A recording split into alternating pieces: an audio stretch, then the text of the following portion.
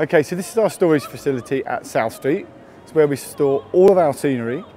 We have over 100 containers in the yard. Most productions take on average about 3 containers to house. The scenery, once it's finished touring, comes off the stage into our transportation to this yard, and then we take it straight from the wagon and put it straight into containers, which is a really good way of storing the scenery because we know exactly how it's been handled previously, and of course we can maintain it during the storage process, make sure it's packed correctly, ready for revival. Figaro is an example of that situation. We worked on Figaro about 6 years ago. The initial process is it was built at the Scottish Opera workshops. It goes through its build phase, it goes through a painting, and then it gets handed over to me. It's my job to make sure that the set is built in the rehearsal room so that the singers can rehearse on it and get used to the scenery. It gives us the opportunity to learn about the scenery, make any adjustments that we need to make that we've done previously. Of course, there's a revival, so most of the scenery we've handled before, but there may be some small adjustments and a slight learning process. We might want to improve how we built a piece of scenery previously.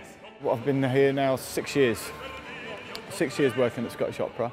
I kind of got hooked on opera, the scale of opera, the diversity in opera, the way that the projects overlap and there is an energy behind the process.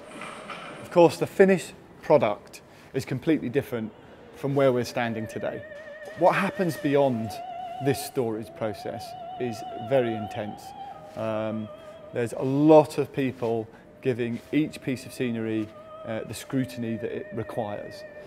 It's about the music. Fundamentally, it's about the music.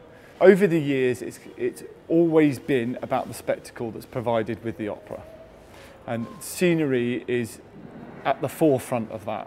That's one of the main reasons I love theatre. Is we turn up in a space, we start about 9:30 in the morning, by 10:30 at night, it's finished. Of course, it's part of my job is then to sit out front and just really make sure that it's situated properly, that we have our borders in place, our masking in place, that it looks neat and tidy, that it's clean, that it's of the standard that's required.